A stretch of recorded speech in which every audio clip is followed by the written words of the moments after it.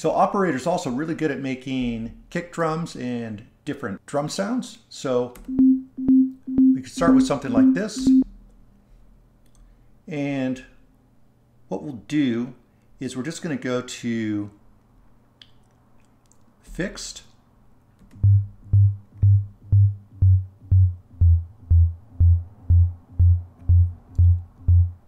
And then we'll bring the envelope low.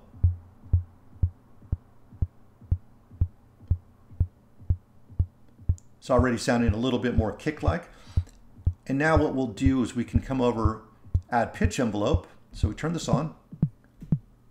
And this will give like a higher pitch sound.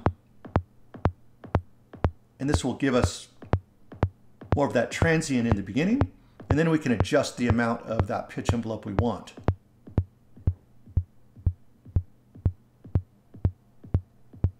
Really simple way to get a kick drum.